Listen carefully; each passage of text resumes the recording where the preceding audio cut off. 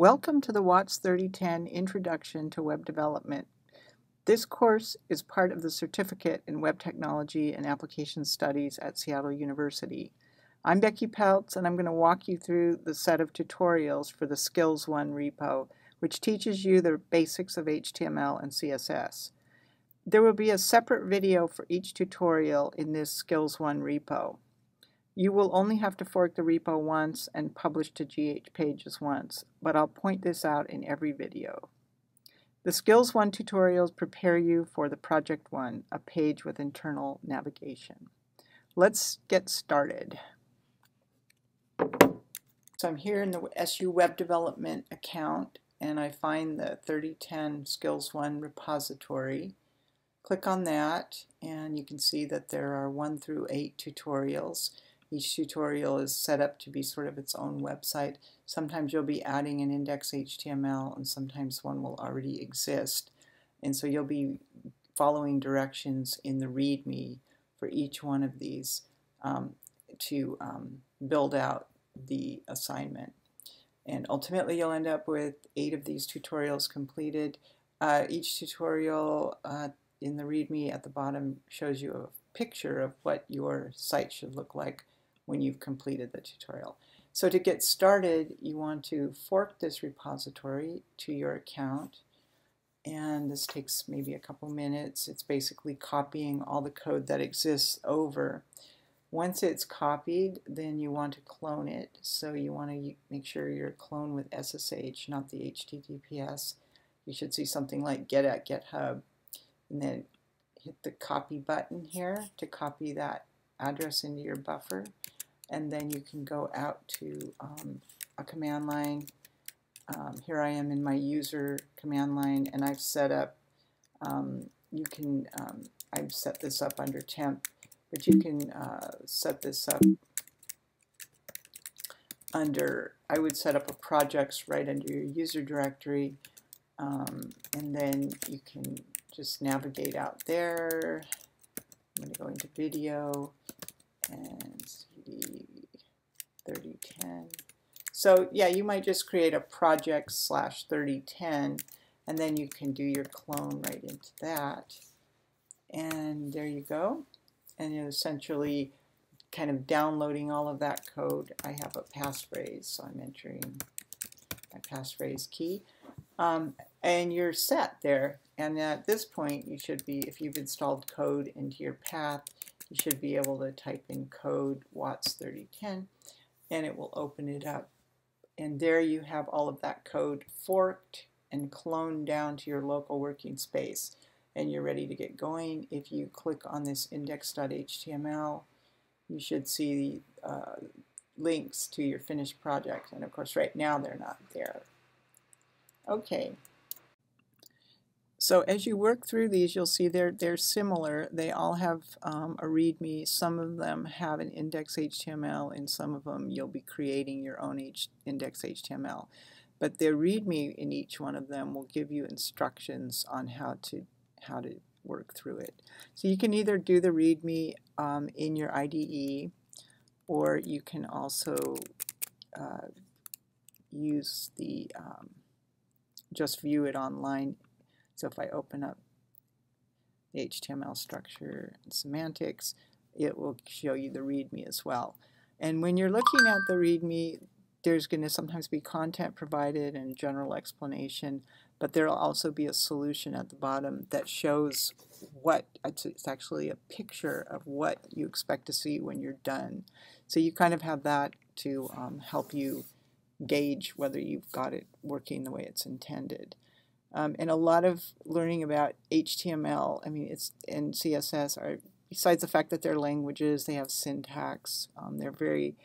There's a specific type of language that's more not imperative. There aren't commands, but more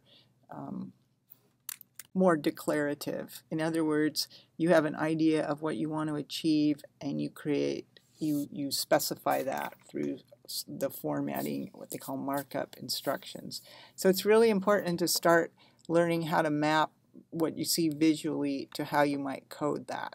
So you don't just want to be dealing with like a Scrabble bunch of language constructs and trying to shuffle them together, but to really learn how certain constructs, certain sets of the language, the HTML and CSS, create a visual that you're trying to achieve. And so we'll try to develop those patterns through these skills. So to start with, I can look at this structure and semantics, and with structure and semantics, we're emphasizing that HTML is all about building structure. It's true that the browser will have certain default look and feel for certain tags. You know, the tags are used in HTML to create the markup. But we don't want to rely on that for our look. We're going to use CSS to get the look, but we do rely on the HTML to provide the structure. And so we want to emphasize that. And we also can use semantic some of the semantic tags to help build a structure that can be read by screen readers, used by search engine optimization. You know, there's a whole slew of reasons why you want to use semantic HTML rather than just relying on the non-semantic. And I've got a link here, and it shows you that, you know, I can achieve the same look of an H1. This is the largest header. But with a non-semantic tag. So I can achieve the H1 header look with a span tag and a certain set of styles. But this H1 gives information about what this content is about. So that's the important thing about semantics. It's meaningful. The word semantic means meaning, is that these tags provide meaning that other programs can use to help discern what content you're trying to pass along. So that's the reason we use it, and you can look at references that show you the many semantic types of HTML. And the non-semantic are basically div and span. So those create, and we'll learn more about the box model and about creating block and inline elements, but div and span give you your basic structures, but without really any meaning. But if you get into learning some of these semantic tags, you not only provide structure, but you also give it meaning. So let's take a look at what we're going to do. We're going to start with these tags: header, H1, H2, footer, section, article, and P, to achieve this look. So we're not even doing any CSS, no styling. We're just going to let the browser default to whatever it styles for these tags. So let's get started on this. So the instructions are telling us use these tags and this content to create this output. And then it says we can validate our code using an online validator once we've published to GitHub.io. And GitHub.io is the server that serves up GH pages. So we're gonna get this coded, and then we're going to publish it and validate it. So to get started, we're going to go into our project here under semantics. Right now we have the picture of our finished product here, but we don't have an HTML file. So let's start by adding that. So I'm just going to right-click on this folder and add a new file, index.html. And we use the index.html. It's what the server looks for by default. The index is a kind of a keyword for choosing a file to serve. If I didn't have an index, I'd have to give it a name, and then I'd have to specify the full path, including the file name, to render it. But if I use index, I just need to give the path up through the directory that it's in. So you'll see this. It will become clearer when we start looking at the published content. But in VS Code, I can start out an HTML file by entering the bang, the exclamation point, and hitting tab.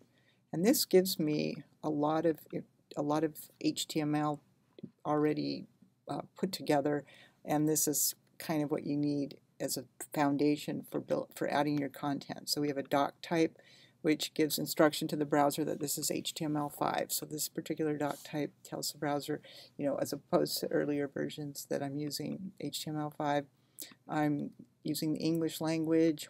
My head section allows me to enter metadata and a title, and I'm just telling it I'm using UTF-8, and the viewport. We'll learn more about responsiveness in future in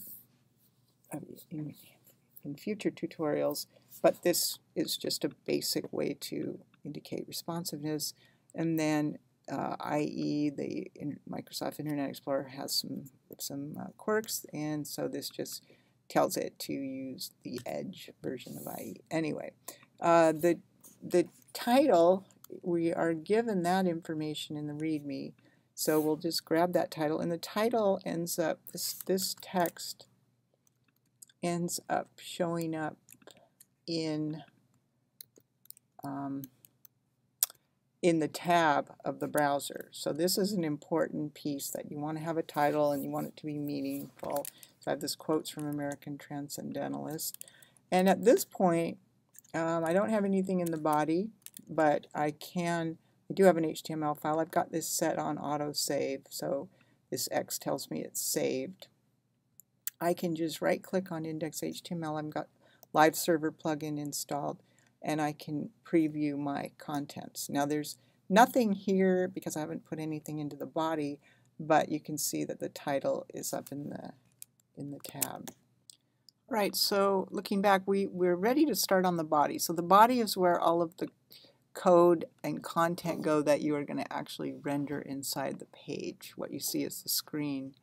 And one thing we can do here, we can look at we want to take a look at the content as it's specified, and it's telling us the title. We've already given headers and H1, H1 to H3.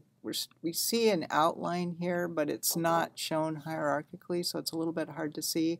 So I think it would be helpful if we have this preview to kind of compare the content that's being specified with that preview. So let's see if I can split this up a little bit. So yes, I'm going to move this over here, and I'm going to look at this picture here. Okay, that's not going to work so well. Let's try, we'll open up this image. Yes, we'll have the image right next to this content description, and I think that will help to kind of see how we want to structure this. So let's see. Okay, so what we've got here is, I'm just doing this to help get going, is that we've got this header, American Transcendentalism, and it's an H1, and then the philosophy H2, and then we've got a mains with a section 1 and a section 2. So these are our two sections. Each section has 2 headers and 2 articles. So what I'm going to do is I'm going to go in and I'm going to build out this structure without putting any actual text in right away. Or no, maybe it'd be better, I will add some text as I go. That way we'll be able to kind of check as we're going that we're doing this correctly. So we'll start with the header and the H1 and H2. So I'm in here and I'll just create a header, and I'll have an H1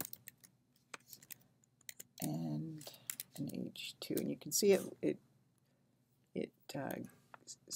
gives you some, it places the cursor when you create one of these tags in a position where it's ready to place the content within the tag. So these are tags that have opening and closing parts to them. And you'll see not all tags do, but whenever you have an opening and a closing markup, it means that you can put some content or some other tags inside. You can kind of nest something inside of it. Okay, so we've got a header in there. Let's take a look and see how that looks. And there we go. So we've got our 2 titles in there. The next thing we're going to do is we're going to create a main with a section 1. And so we really are going to have a main, and the main will include 2 sections. So let's set that up. So if I put in main, and I have section, And the thing is, the instructions don't give you a lot of clues about the hierarchy. You kind of have to really, I think, look at the picture to see how you might structure this. And that's kind of what I want you to do, is to turn this into a visual exercise. So within each section, you've got two headers. One's H3, H4. And notice we're not going to repeat the H1s. There's only going to be one of those, but we will have multiple H3s because we can see here that we've got one for each section. So let's take a look at that. So we're going to have in each section, we'll have an H3 and an H4. And let's just copy that in there. And we're going to have an H4. So H4. I hope this is starting to come together so that you see kind of the pattern of how this works. And then within that section, we also are going to have two articles. And an article, I would think of something that has paragraphs. So let's see, do we only have one paragraph here? We have, yes. So it has multiple sentences, a paragraph has multiple sentences. And so let's just put inside of our article, we're going to nest a paragraph. We're going to paste that in there and format that. Okay, so we've got one paragraph for that article, and then we've got another article, and we are going to have a paragraph in there. And there's no rules about structuring. I think you have to kind of use your knowledge of English language and communication and whatnot to decide for yourself, should this be a paragraph? Should, you're the one that's giving it the meaning, but I think the idea of building up a hierarchical structure that has some meaning is what is important. And these are common tags that you would see to build up this structure. So we've got our second article. Let's now take a look before we go on and see what this looks like. So there we go. We've got our first section with its headers and its two articles. And you might not even need to call that an article. Maybe it is just a paragraph under H4. So there's not like a fixed rule about that. I'm just using some of these to give you an example. And you can see that made a mistake. It's not really checking me here. And actually our validation at the end will help with this. So let me go ahead and quickly fill out the next section. Okay, to save a little time in video watching, I just went ahead and entered the second section here. And it's a good idea to kind of keep this tidy. You don't really need to have blank spaces. You can write comments in HTML, but I wouldn't put them in unless they really help. And a comment can be written, this is a comment, this is a structured doc. And in Visual Studio Code, either a command / on Mac or control / on Windows will turn that into a comment. And you can see the syntax for comment is this bracket, ankle brace, bang, dash, dash, and it ends with dash, dash, and other greater than sign. So less than, bang, dash, dash, dash, dash, greater than. And so you can put those in if they add something to your document, something that a person reading it might not be able to figure out. But I don't put them in just to fill space or just to. I don't say anything that's obvious. Like I wouldn't write a document. I wouldn't write a comment that said, this is an article, because we're giving that meaning to it. So now we're down to we've got the main is put our footer in. Oh, and by the way, we can take a look at this. It's always good to take a look as you're going along, and you can see now we've got the two articles, the two sections, and with the two articles. Now we can put the footer in, and so the footer, and I'm going to put it in a paragraph, and it's just giving me a copyright. So this is an important thing to include in your documents.